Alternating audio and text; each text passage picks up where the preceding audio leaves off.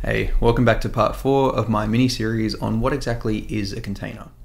Now in this video we're focusing specifically on container registries. So at first we're going to go over exactly what a container registry actually is, and then we'll look at pushing and pulling images to and from container registries. We'll finish up the video with a quick look at a very convenient tool called Scopio, where we can start to have a look at things like inspecting container images on a registry without actually having to pull them down to the local machine. We can also look at copying images from remote container registries into different file formats on a local system. And then finally we can look at an example of using Scopio to copy an image from one registry directly to another. All right, let's get into it. So what is a container registry? Based on the past couple of videos, you probably guessed that it's just a registry filled with container images. And if you did, you would be right. We also know that a container image is just a tar file, made up of other tar files that house file systems, and also some config to piece it all together. So it's just files. A container registry at its core is a file server serving container image files. Now there's more advanced and feature-rich container registries out there doing a lot more than just that. We'll take a look at one in a moment, but the base goal of most registries is to make it easy to discover, share, and collaborate on software. An example of a more feature-rich container registry is the Red Hat Registry. The Red Hat Registry does a lot more than just host some files. Here I've searched for a Node.js image. I found the Node.js 12 image, and we can see that there's a whole bunch of metadata about the image. What's interesting about this is we also have this health rating. Now, if we look into the security tab, you can see that we've got kind of like a mini security report. The Red Hat registry actually has security features like image scanning and CVE tracking for any known vulnerabilities. And then obviously this health index that makes it easy to identify what images are currently healthy and what images have gone bad. The cool thing about this is if we had, say, 10 Node apps out there all using this same image, and then a vulnerability was discovered in any of the layers used by the image, the Red Hat registry would be able to notify us of that vulnerability in that layer, and we could easily just swap that layer out with a new image that doesn't have the vulnerability in it anymore. This is pretty unique to containers. Imagine if you were mutating an OS running in a VM, for example, and there was a vulnerability in one of the application binaries that you bundled with your app. You'd have to go through on each machine and apply a patch. So it's obviously a lot more difficult than simply changing a version number of a Node.js image that you're pulling as part of your image build process. Now from this registry, you can also get a glimpse of all the packages that are available inside the image, and you can also look at the Docker file that's used to build the image. So let's start looking at interacting with some container registries. Okay, so in the last video, we focused down here on building some container images, and now it's time to follow these arrows and send those container images up to the container registry. Let's go back to the Mac. Okay, so there's a lot of different container registries out there, so how do we go about accessing them? First up, the default registry configured for the Docker CLI is actually docker.io, and it's not possible to set any other registry as the default registry. So if you did something like Docker search nginx, it's only going to give you results for the docker.io container registry. This is done intentionally by Docker so that there's no confusion about the images that are being pulled and run by different people on different machines. So for example, if it was a configurable option, you might have one person's default pointing to docker.io, and then another person might have their default pointing to the registry.redhat.io, both of which may contain the exact same image name. So in that case, both people may end up with different results because they're actually using two different images from two different sources, even though they entered the exact same Docker command. It was just their registry config that was different. So even though you can't set a default, you can still search, pull, push, and all that stuff to different container registries using the Docker CLI. You just have to be explicit and preface the container image name with the image namespace and the name of the registry that you want to action it against. So for example, if we wanted to search the Red Hat registry for an nginx container now, we could do something like this. And there you can see the results from the Red Hat registry. Now, Podman and Builder work just a little differently to this. Let's SSH into the production host and have a look. So basically with Podman and Builder, you can specify different registries to search against. You just have to specify them in order in an array in the registry's config file. So you can have a look at the config here.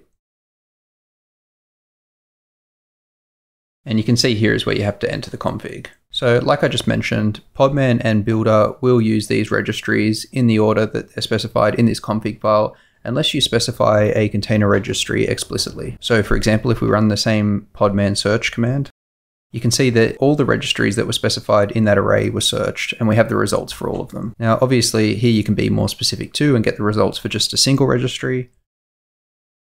So I think it's probably just best to be as specific as possible about the registry URLs whenever you can. That way there's no ambiguity about what you're actually trying to do. All right, so now we can focus on pushing the container image from the Mac up to the container registry. So I can exit this and get back to the Mac. And the first thing we need to do is log into the container registry. So just a quick look at that. You might remember this from the very first video where I did a really quick push and pull. So you can see in here, I've just got a single namespace. I don't have any repos configured yet, and there's no images uploaded to this registry. So I'll come back here and use the docker login command to log into the registry. And there we go. So that was successful. So we're now logged in. So we should be able to push our container image to the repo in the container registry. Let's first take a quick look at the images that we have available to us on the local system. But you can see we also have, for example, the repository node, where there's no container registry associated with it, no namespace. So in a case like that, if we wanted to push the node repository up to the container registry, then we would need to retag the image. So just to quickly show you how to do that.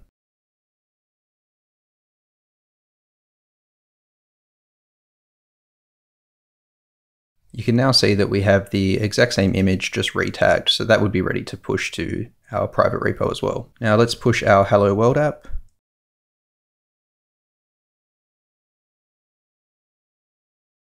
So there's a few components to the URL. First up, we have the registry server. Now you get these details typically when you actually sign up to the registry. So when I signed up to the IBM Container Registry, it told me that the URL for the Sydney Container Registry is au.icr.io. If you were sending to Docker Hub, that would be docker.io. Then we have the namespace, which is pretty standard and just a way to logically group together different container repos within a registry. And then we have the repo name. So that's really just a collection of different versions of a container image. So for example, the repo Hello World might house the Hello World version 1, version 2, version 3 images. So whenever you update your container image and push the new image to the registry, you're basically adding a new entry into the repo. And finally, we have the tag. So the tag is really just a convenient way of pointing to a specific image layer or a version rather than referencing the digest of an image. So you saw those earlier, those SHA-256 hashes. It would be very hard to point to those all the time, so the tag makes that a lot easier. So it lets others easily reference the right layer to pull, and basically as a result also pulls all the dependent layers as well. So you could tell someone to pull version 3 of your image and they don't have to go around and try and find the correct digest to pull. They can just enter version 3. Now if you don't specify a tag, then the default tag that's used is latest. So that's usually used to point to the latest version of the repo that's been uploaded. That's completed. If we take a look at the registry now, we can give that a refresh. And we can see in our namespace now we have one repo and one image. So you can see here it comes with the metadata from the host system. We can click into the image to see some more details about it. You can see up here this is actually the SHA-256 hash of the image, so you can see why it's a lot easier to tag your images correctly. And you can see that the container registry also does some security scanning as well, so we've got no issues on this particular image. So again, I've just shown this with the Docker command line, but the Podman and the Builder command lines have the exact same functionality. So both of those tools will also let you correctly tag an image and then push the image to the container registry. Okay, so our image is now sitting up here in the container registry. So what we need to do next is we need to move over to the production host and we need to pull a copy down so that we can run it. So first we can SSH into the production host. Let's just do a quick check of our images that are available. Okay, so these are what we used in the last video. Let's just make sure nothing's still running and then clear them out so there's no confusion.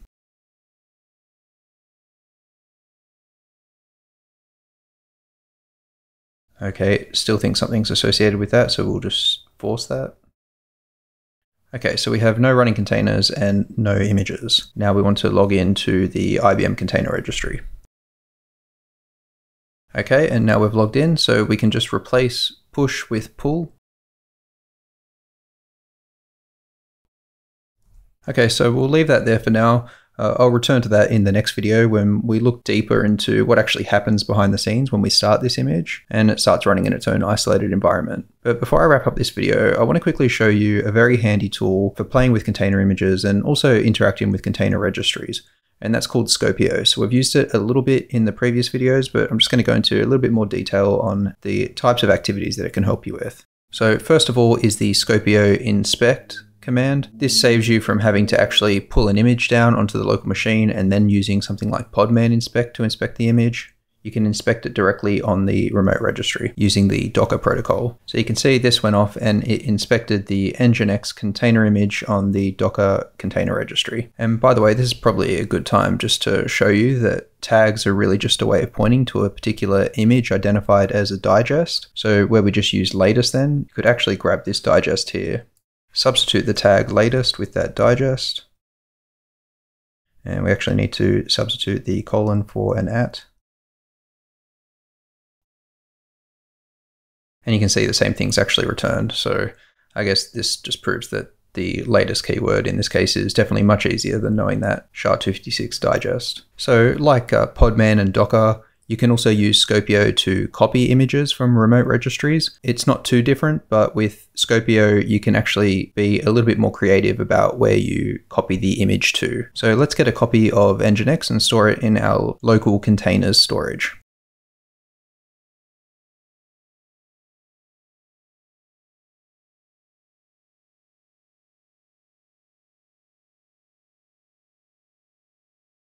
So you can see there that we now have that Nginx image stored as Nginx copy. You can also use Scopio to pull an image down directly to a local directory. So instead of containers storage, we can actually just say dir.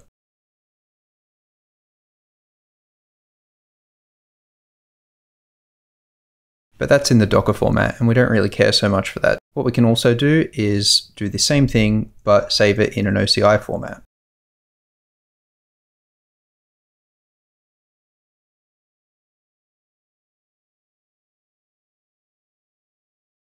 That's the format we're more familiar with. Okay, and for the last example, I'll show you how we can move a container image from one registry to another without actually having to pull and push the image. So this can be handy for promoting images between registries, for example. So I've logged into Docker Hub, and now as a first step, we can create a new repository. I'll call this Hello World Prod.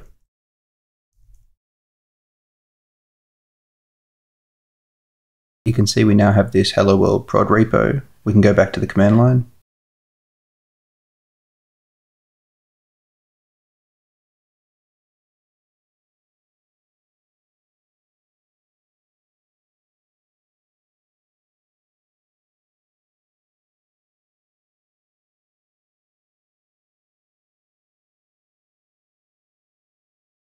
So you can see here I specify the source credentials for the IBM Container Registry and the destination credentials for my Docker registry, and then the path to the Hello World version 1 file in the IBM Container Registry, followed by the path where I want to copy that image to in the Docker registry. Now you can ignore the credentials that I've put in here as well, because they will be removed by the time this video goes live to YouTube. And there we go, we can come back to the Docker registry, we can give it a refresh. And we now have the version 1 tag in the production registry. Now, if you're anything like me and you do this sort of work from your Mac, even though the images end up on a Linux machine, you need to just remember to override the architecture and the OS when you're using Scopio.